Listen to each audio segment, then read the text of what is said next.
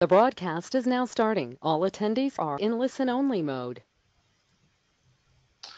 Hi, everybody. Thanks for joining today. My name is Andrew Shikiar. I lead marketing here at FIDO Alliance.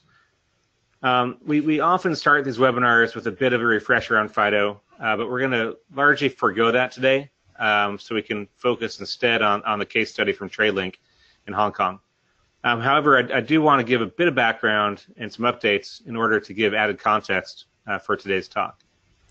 In case you don't know, FIDO was launched over 5 years ago with the goal of helping the industry reduce reliance on passwords. This has been realized through open specifications for passwordless reauthentication via biometrics, and also for a strong second factor to supplement passwords, as realized through FIDO security keys. The specifications that enabled these experiences were UAF, so Universal Authentication Framework, and U2F, Universal Second Factor, respectively. Both protocols adhere to a core FIDO concept, which is that of authenticating users locally to their device, storing authentication credentials locally as a private key and then keeping a public key on the server. Authentication is then completed through a cryptographic challenge response mechanism between the local authenticator and the server with the relying party. This creates an unphishable authentication sequence for the user and also de-risks things for the RP by eliminating the need to maintain a central repository of readable authentication credentials. So that's kind of the core to FIDO's approach. More recently, FIDO's built on this initial work in UAF and U2F through the introduction of the FIDO 2 specifications, which is comprised of the web authentication spec from W3C and the corresponding client to authenticator protocol, or CTAP, from FIDO Alliance. WebAuthn reflects the contribution that FIDO made to W3C a few years back with the goal of establishing a standard mechanism to authenticating users to websites and web services. WebAuthn and FIDO 2 are now supported in leading web browsers as well as in the Windows and Android operating environments. This greatly expands a immediately addressable user base for FIDO authentication. So while there's a lot of excitement around FIDO 2 and FIDO 2 adoption is starting to grow rapidly in the market, UAF has always provided organizations with a mechanism to deploy FIDO authentication immediately, and particularly in mobile-first settings where authentication revolves around a native app. FIDO UAF underpins many leading apps from banks and other service providers. Here in the Americas, that includes companies like PayPal, eBay, Bank of America, Intuit, and many more. But it's seen even stronger pickup in Asia Pacific, with initial adoption from NTT Docomo in Japan, as well as many banks, other network operators, and other businesses in all corners of Asia. FIDO's technical working groups will continue to evolve UAF to meet current and emerging market requirements, while at the same time working within W3C to bring these use cases forward for further standardization.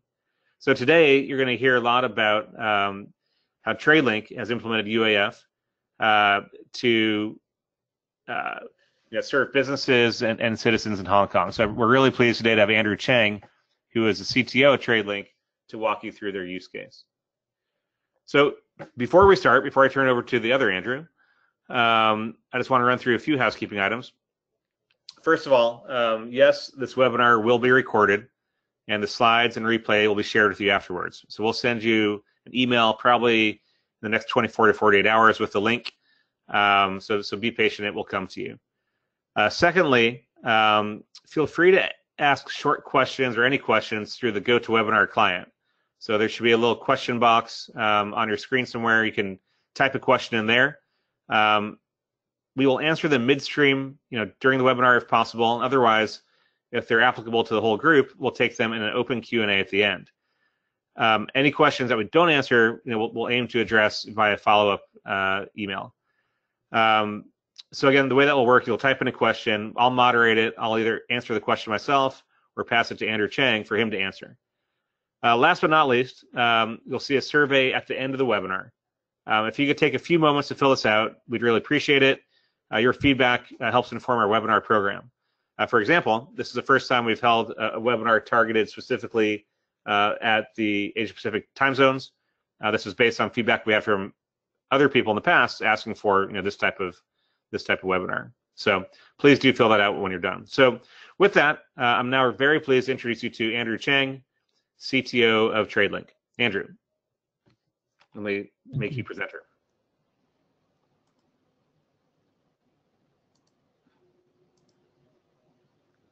Thank you. All right, so just bear with me in a sec.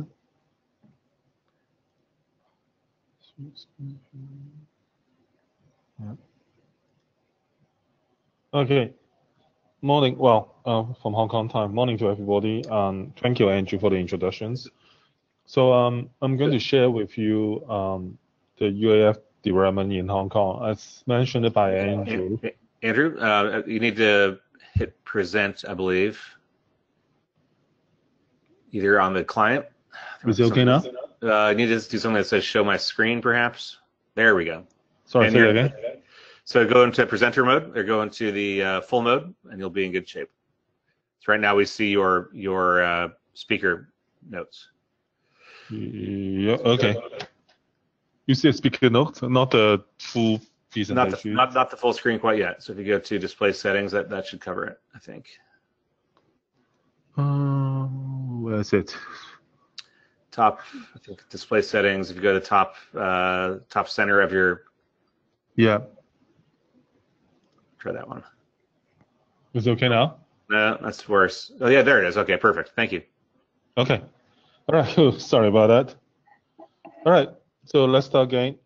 So in the next half an hour, so I'll share with you some of the work we've done in Hong Kong on FIDO Authentications. As mentioned by Andrew, our focus is very much on the UAF, and for that, I assume that so some of those that are attending that have a basic understanding about the UAF. Otherwise, fire the question up, and we'll try to answer that later on as we go through.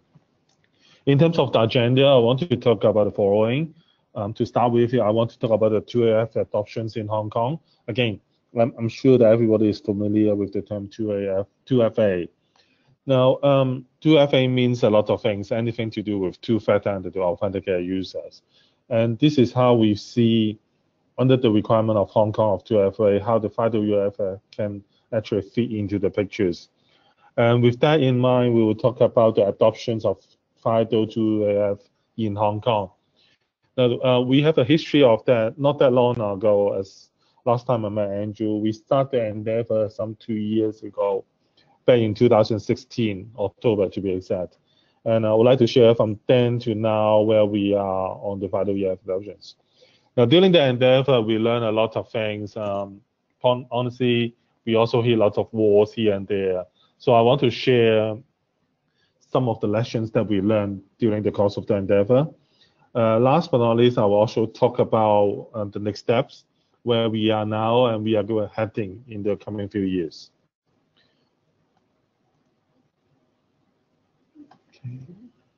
Okay, start with the 2FA in Hong Kong. As you can see in the slides, Hong Kong is very serious and cautious about cyber security. More and more activities nowadays, whether it is linked to a dollar sign or any sensitive documents, are now carried out through the internet. And I think we had that visions many years ago. Back in the 2000s, the Hong Kong government actually has set up the electronic transaction ordinance, the law to give digital signature the same legal status as a handwritten signatures. And for that, we didn't mandate it, but we talk about the use of digital certificates, involving the use of private key and public keys under the PKI framework. Regulators in Hong Kong also are governing online transactions, make sure that things are doing in a proper and correct manner. And we have a lot of guidelines from the regulators, particularly on the financial industries. For any high-risk transactions, for example, transfer money to an unknown bank account, or even nowadays, if you are going to buy stocks or the like, they will be classified as high-risk transactions. And as such, the use of 2FA is mandated. Now, this is the backbone, or this is kind of the framework that we are working in. In the case of Hong Kong, we try to be neutral in technology. We didn't really mandate a particular technology, but we still have some guidelines from the regulators. To start with, we want to look at things that are based on standard. We're not saying proprietary are not good, but if you look at standards, you always got a point of references, and you know where to go when things goes wrong here or there. As such, the popular choice or the choice that was available over the past years, including the use of OTP on SMS basis. I put an asterisk there because this is kind of the thing in the past. Is phasing out that. I think this is the worldwide phenomenon.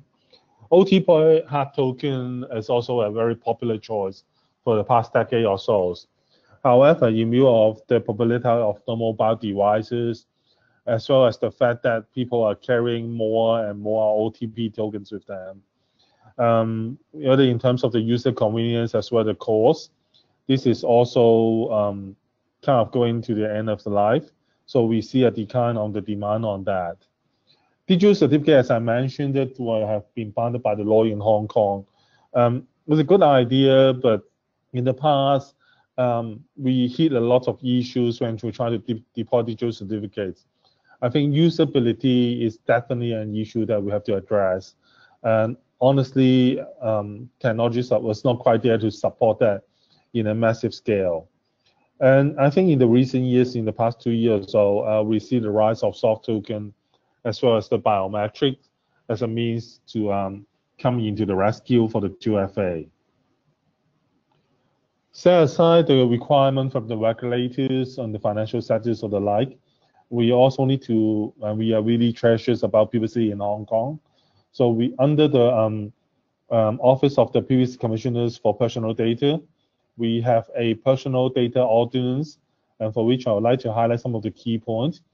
Use of biometric is allowed. You can use biometric, but you will need to justify why you're using it. And you should do it on a necessary and not excessive basis. So if possible, you should not collect too much of the end user information. And really, you need to do it to just with a means to justify why you're doing it. And on the other hand, according to the ordinance, when you're trying to do biometric matching or the like, there's a patching or there's a preferences on the match on devices, i.e.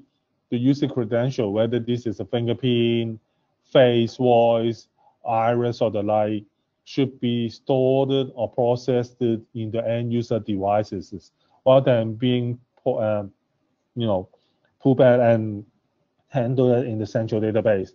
The reasons for doing that is to avoid the risk of a central database being hacked, and once you go into that scale of hacking, the consequence can be catastrophic. And of course, because you are handling the biometric data, unlike the password or the OTP, one-time password or the like, this is actually owned by the user, not by the service provider as such. So service provider provide that kind of services will probably also need to provide or conduct what we call a privacy impact assessments. We see that on-device authentication is on the rise for a very good reasons in Hong Kong. Some fun facts. In terms of the populations in Hong Kong, according to statistics, this year we have about 7.5 million people living in Hong Kong. However, if you look at the same framework or time frame, the number of subscribers of mobile devices or mobile services is 18.4 million. That means every people in Hong Kong will have at least 1 to 2 or even more mobile devices. That gives you an idea about the penetrations. Mobile device is very much part of our life. And on that basis, if you look at all those mobile devices, they support various biometric authentications natively, whether this is Face ID, Touch ID, iris, facial recognitions, or the like. So these serve the purposes in the 2FA framework as one of the factors that who you are. Now, when you talk about 2FA, you need 2 factors. So now, leveraging the mobile device capability, we have the first or one of the factor for authentication. So what is the second one? Of course, people will talk about, hey, let's do a device finding. Your mobile device, you own the mobile device, you're having it in your hands. that should be a good enough second factor. And this is what we call the what you have.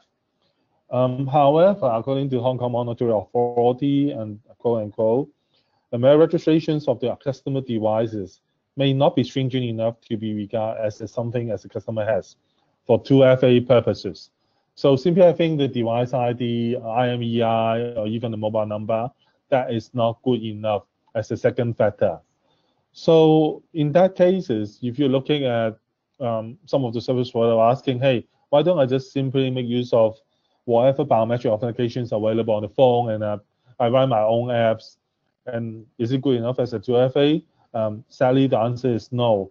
That at best is regarding as a 1FA, and that can only be used for low-risk transactions, such as just a general login to your account or inquiry of your account informations.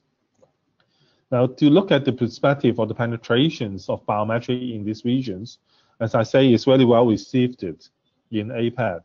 And just another fun fact, as some of you may be aware, a few days ago, actually last Sunday is what we call the Double 11, the 11th of November.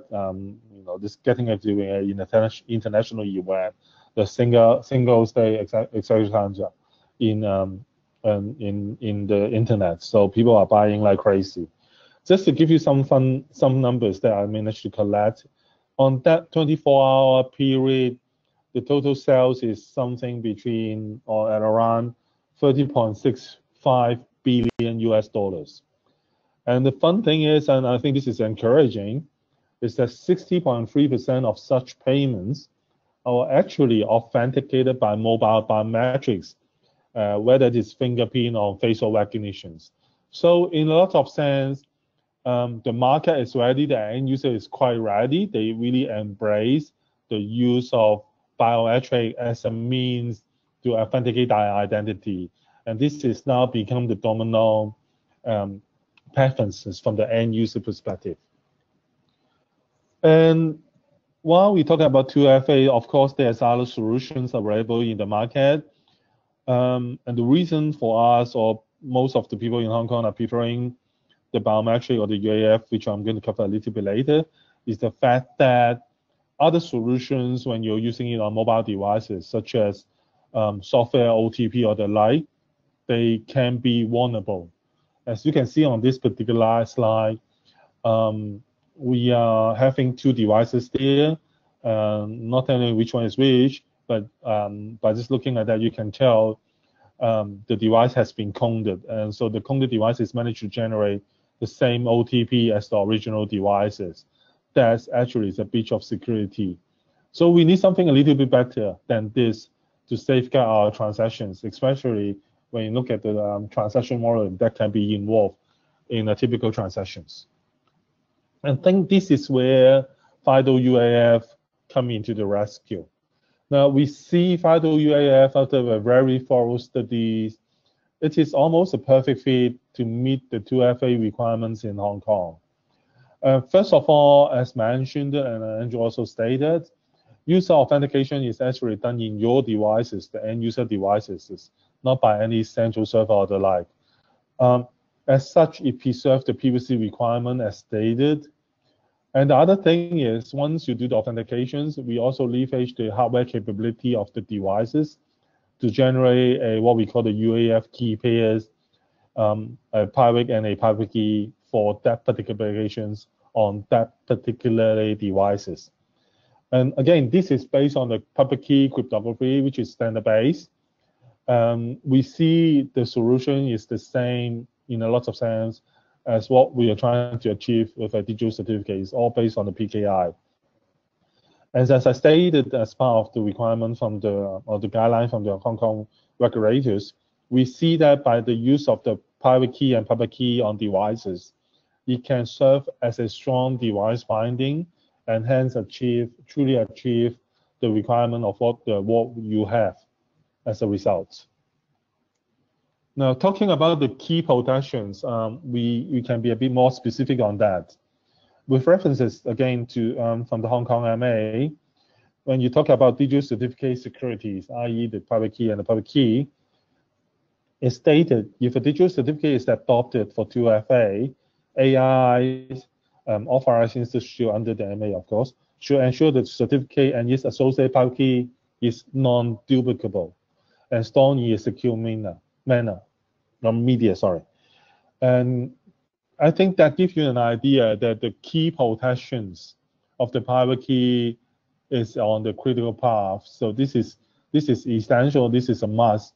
So if you want to use key pair as a means to do authentications and achieve what we call one of the authentication factors, the handling of the private key is crucial. We need to be really careful on that.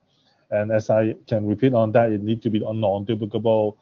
It cannot be stored in a software. It didn't say specifically how you store it, but as a result, that key should not be exported or can be copied elsewhere.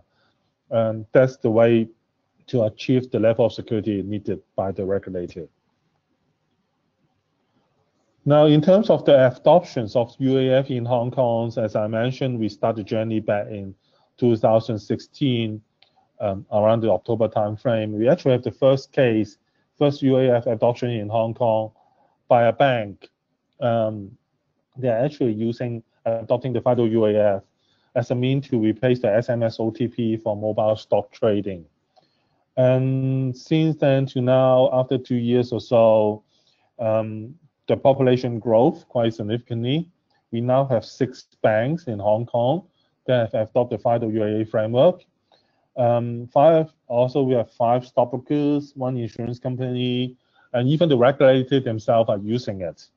Now, up to that point, most of these transactions are financial related, whether it's linked to your bank account, your insurance, or when you're buying stock. So it's all money related. Happy to say that the adoption of FIDOs go beyond the financial sectors. We have recently deploying cases with one of the major community benefactors.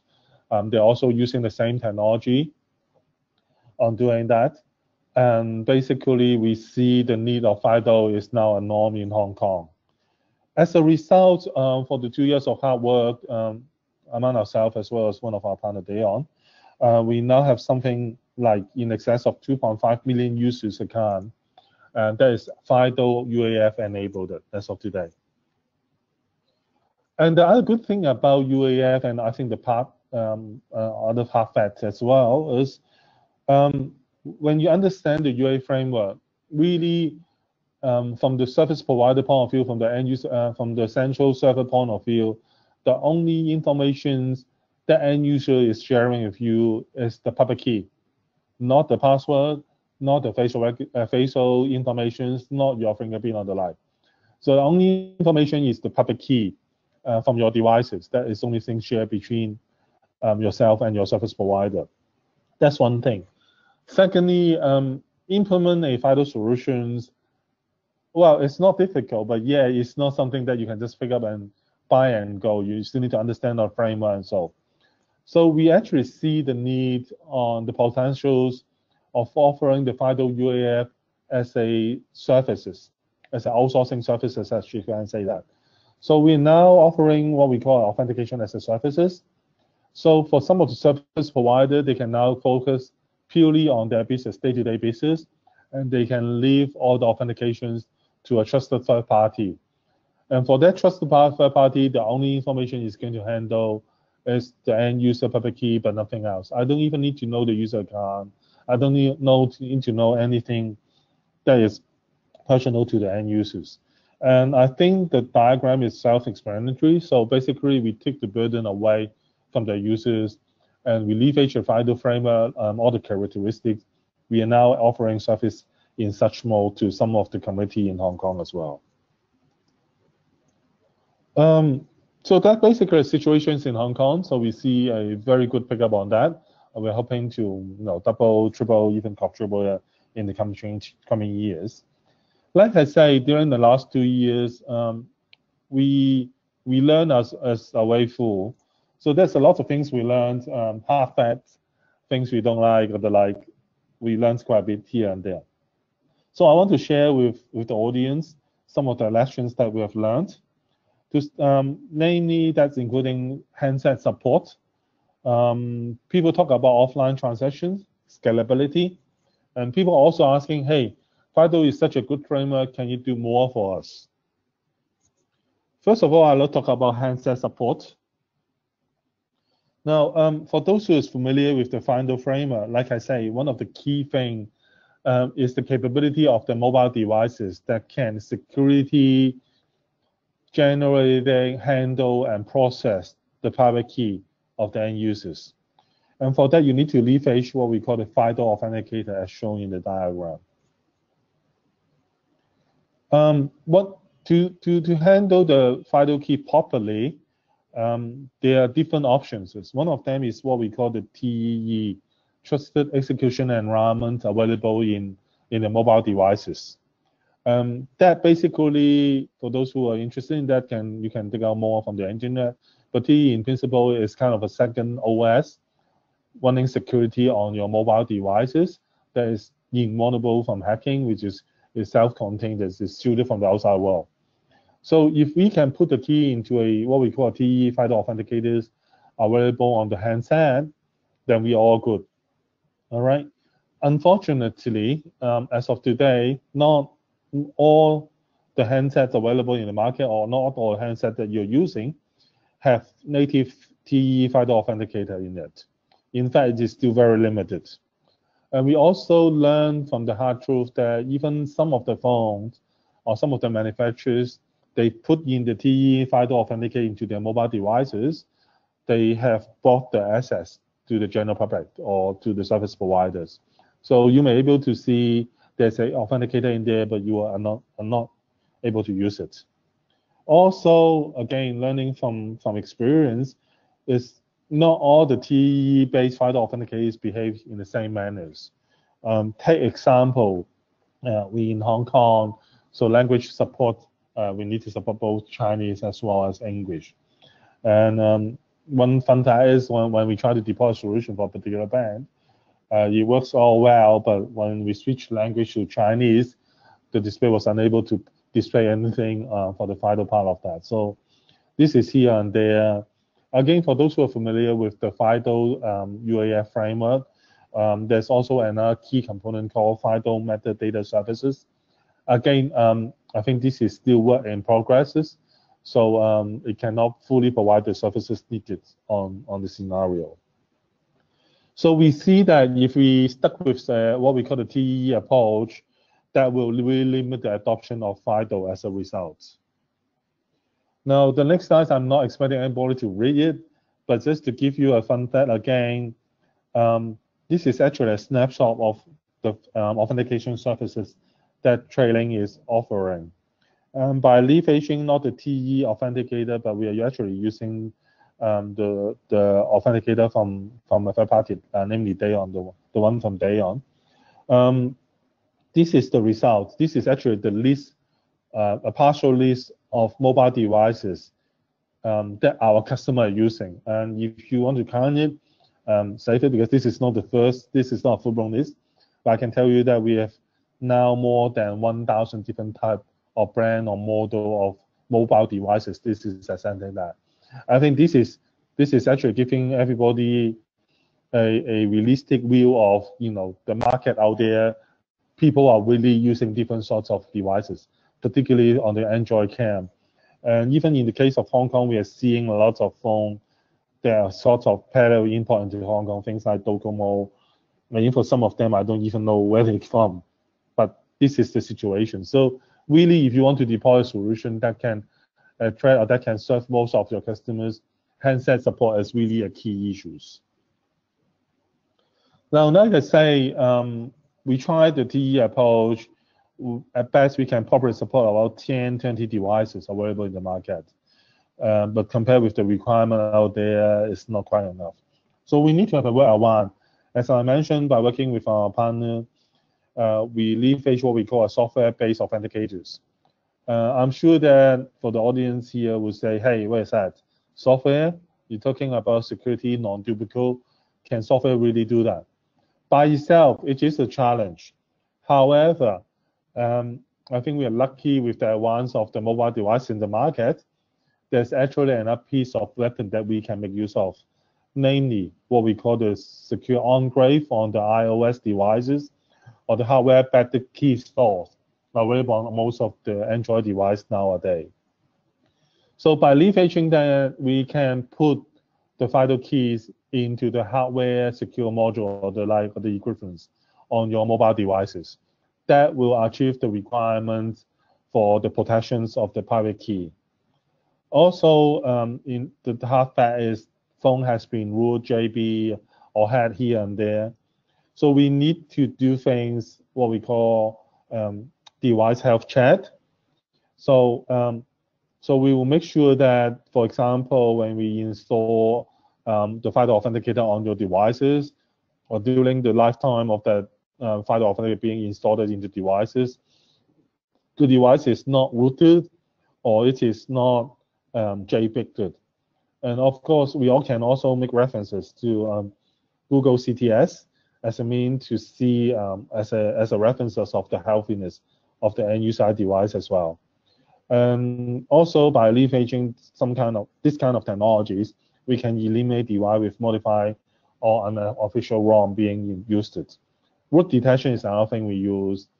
And getting very popular is within the applications, we also need to kind of harden it, not on the OS level, but actually on the apps level.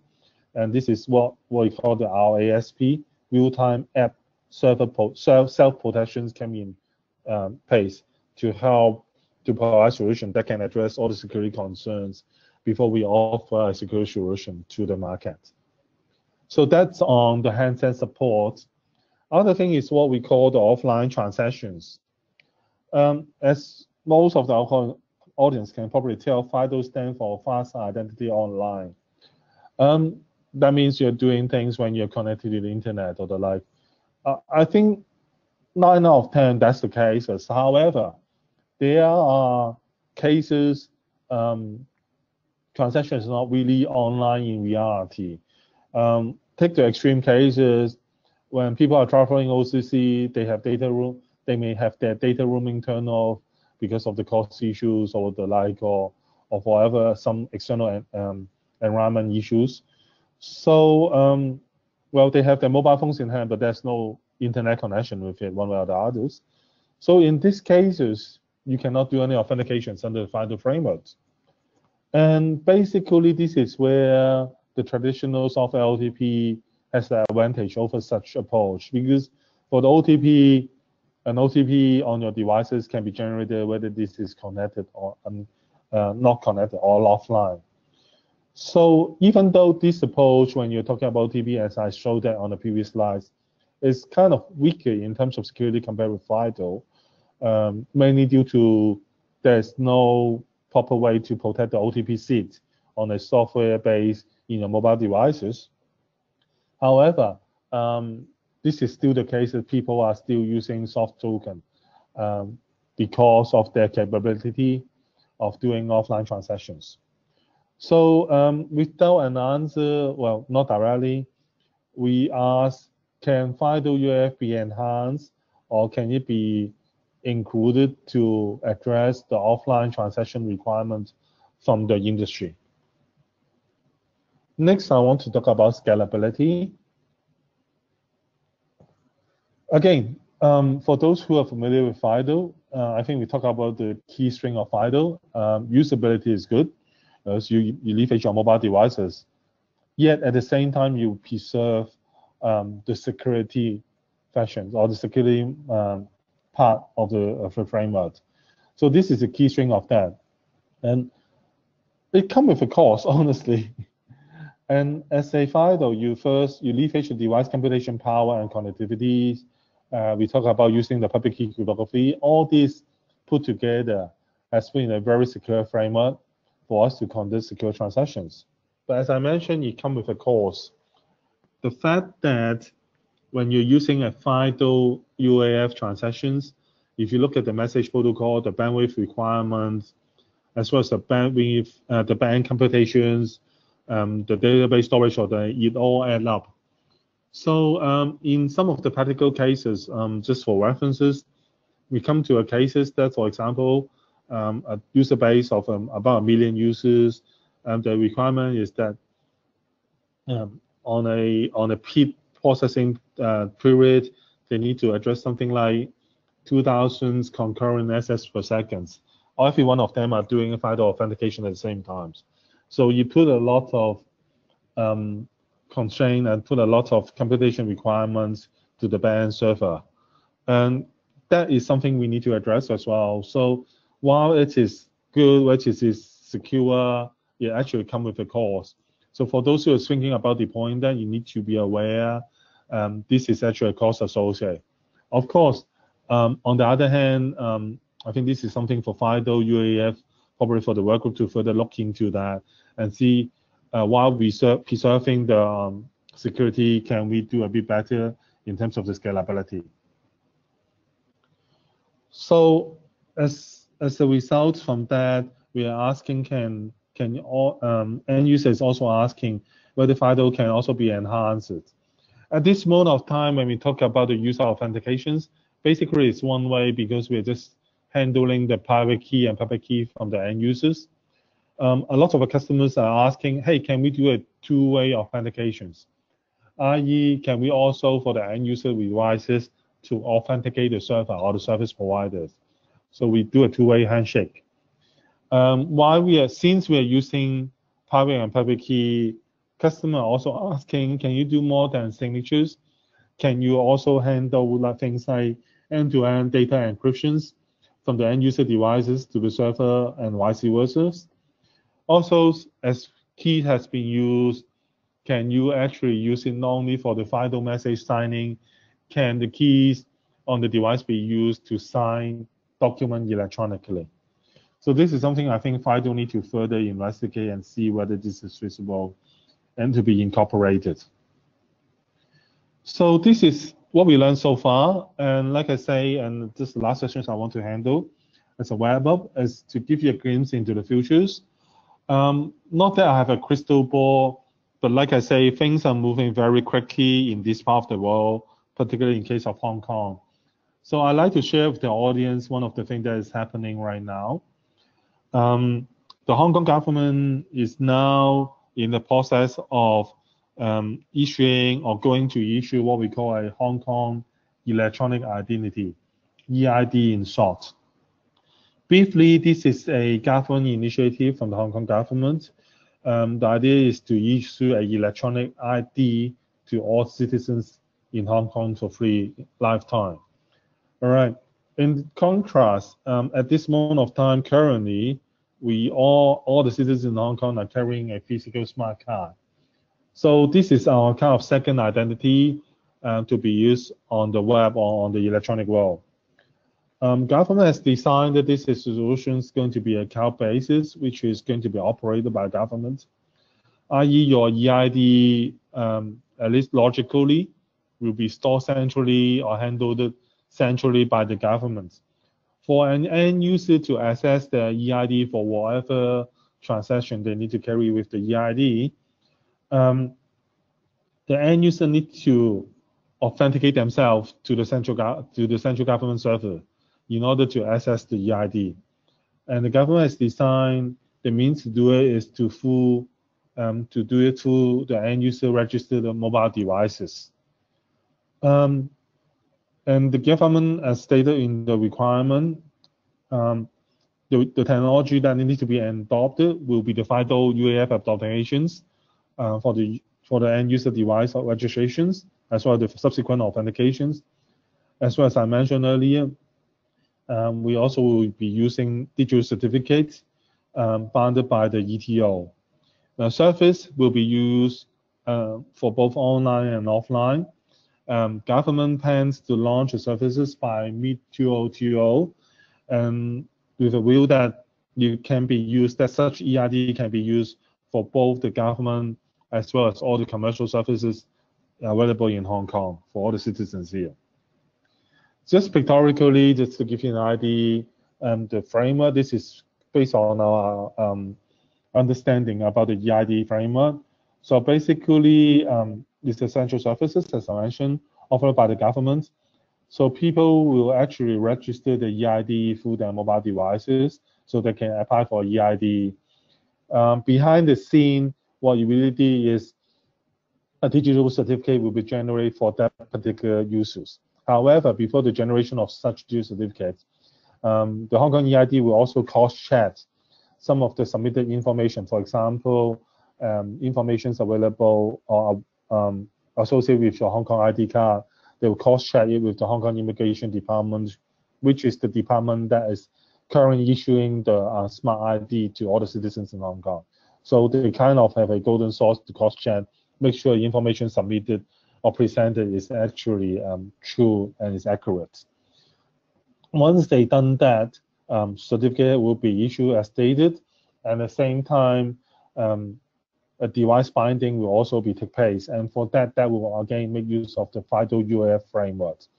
So once an EID is ready to be issued, an end user will be prompted to register their mobile or their biometric characteristics, whether it's fingerprint, even password, or their face ID or the like, on a particular mobile devices. And from that moment, that devices will be bonded and associated with your EID. And of course, in order to use the devices, that will leverage the onboard biometric authentications, hence the FIDO UAF framework. Once this is in place, different service providers, whether it's government or commercial services, again, they're going to use the authentication as a services framework, as I mentioned earlier, as a means to authenticate users. So whenever you are accessing a government or commercial services, all you need to do, or the service provider do, is to query the EID services, and the Hong Kong EID service will then approach the customers, whether through push notification, QR code, or the like, to obtain the consensus from the end users that he or she is indeed is authorized such transactions, whether it's a login, money transfer, or even signing a digital document. So on that, that will conclude my presentations. I hope this is useful to you guys, and I think this is time to pass it back to Andrew. Thank you. Great, thank you so much, Andrew. Very interesting, and you know, similar to what you presented in Singapore as well. So for those of you on the call, we had a seminar in Singapore, and Andrew presented the Tradelink case study. Amongst all the presenters, has actually received, I think, the highest feedback from audience as far as level of interest and engagement. So let's turn now to Q&A. If you have any questions, please ask them in the GoToWebinar client. Now's a good time to ask them. I have one here for Andrew. I think it's in regards to the Hong Kong Citizen Identity Project. Who is going to implement the EID? Do you know, Andrew? Sorry, say it again. Who is going to implement the EID, electronic ID? Not yet. This is now in the middle of the tendering process. But the government, particularly what we call the Office of Government CIO, they are in charge of the entire project. So they are the one that is going to design, build, and operate the EID services. So it's going to be done by the government. Of course, they will go to ask help from the outside world, getting vendor to put in the solutions. But in terms of the standard or the technical specifications or the like, you mentioned the use of the FIDO framework, PKI, and all the other related technologies. Okay. Related question here. Can citizens use multiple mobile devices, tablets, and other devices to control their EID, or does it assume just one mobile at a time? Okay. I think this is a generic question, not only applicable to EID. Basically, this is a generic FIDO questions. We see different requirements from different people, honestly. Now, the EID, my understanding, according to the information available public, that will allow user to use multiple devices. So basically, if you let's say you use iPhone on Monday, Tuesday, and Wednesday, then you just register a particular iPhone. And let's say for the rest of the week, you prefer to use an Android phone for whatever reasons, then you use that.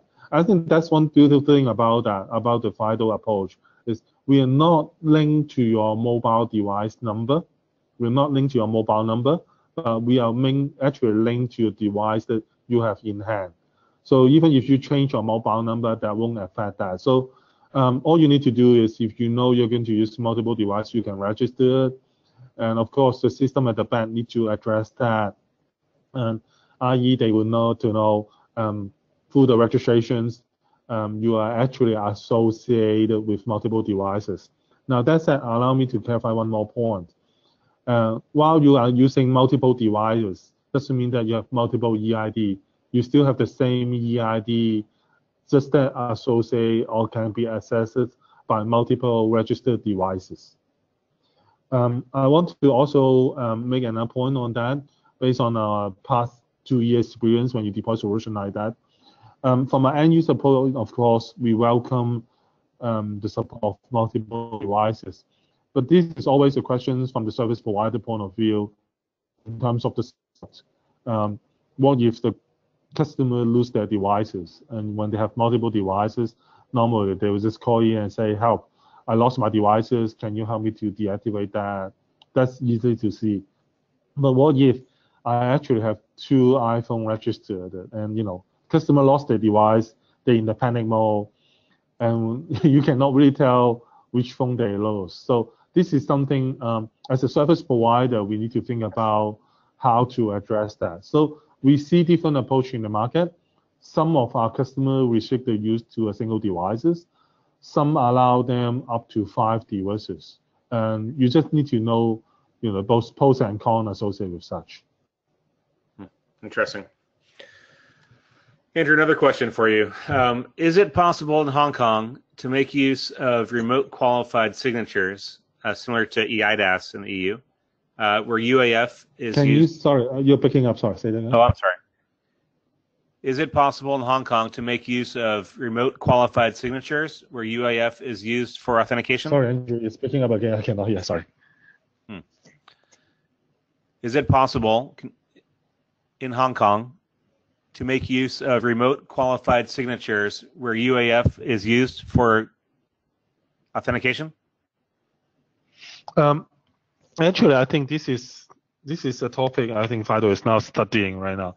Yeah. What we're trying to do, and you see the framework, basically they are trying to combine the best of breed from the FIDO framework, as well as the digital framework, digital certificate framework we have in Hong Kong. So the FIDO keys are purely used on the device finding part of that for authentication or the like at this moment of time. In terms of digital signatures, they still go back to the digital certificate to be issued based on the EID, and which need to be done by a recognized certificate authority in Hong Kong. So this is kind of a 2-pronged process. The use of the FIDO key is, at this moment of time, is kind of concentrated on the use of authentications to the back-end systems.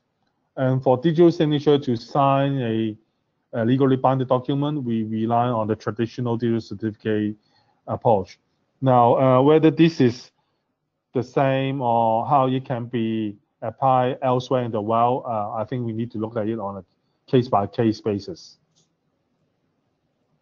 Okay. Well, so, as Andrew just referenced, there are use cases, and as I mentioned at the beginning, that FIDO continues to work on across the specifications. We also have deployment working groups which collaborate to look at best practices for a variety of deployment scenarios, whether that's to consumers, to citizens and government type scenarios, and also inside the enterprise. So that's where these types of discussions happen frequently inside the Alliance. So that brings us to the end of our questions and towards the end of our seminar. So if you would, first of all, thank you all very much for attending today. Again, the recording and slides will be sent to you over the next couple of days, and they'll be posted on our website where you registered for the seminar. If you could, before you sign off, or when you do sign off, please take a moment to take the survey at the conclusion of the webinar. So with that, I'd like to thank Andrew Cheng very much for his time today, and thank you all for your time and for your questions. We'll look forward to seeing you on a future FIDO webinar. Thank you very much, and have a good day. Thank you. Thank you, Andrew. Bye.